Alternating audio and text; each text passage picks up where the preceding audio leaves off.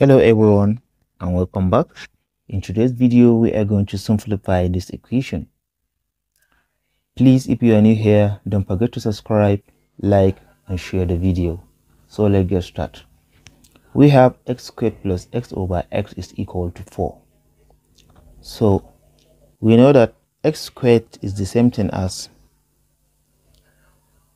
x times x, right?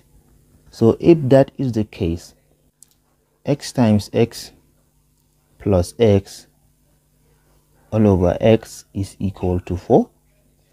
So we have x in common here. We can factor x outside. X open bracket x plus 1 close bracket all over x, which is equal to 4. From this step, this x cancel this x.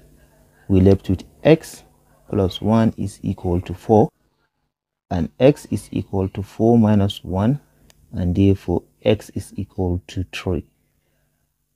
So the second method we can use here, we have x squared plus x all over x, which is equal to 4. From this step, we can just cross multiply. We have x squared plus x is equal to x times 4. We have 4x. We can factor x outside since we have x in common here. X in bracket x plus 1 is equal to 4x. We can divide both sides by x.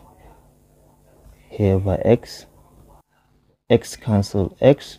We left with x plus 1, which is equal to, let's cancel the common factor here, that is x and x, which is equal to 4, and x is equal to 4 minus 1, and therefore x is equal to 3. Thank you for watching. Don't forget to subscribe, like and share the video.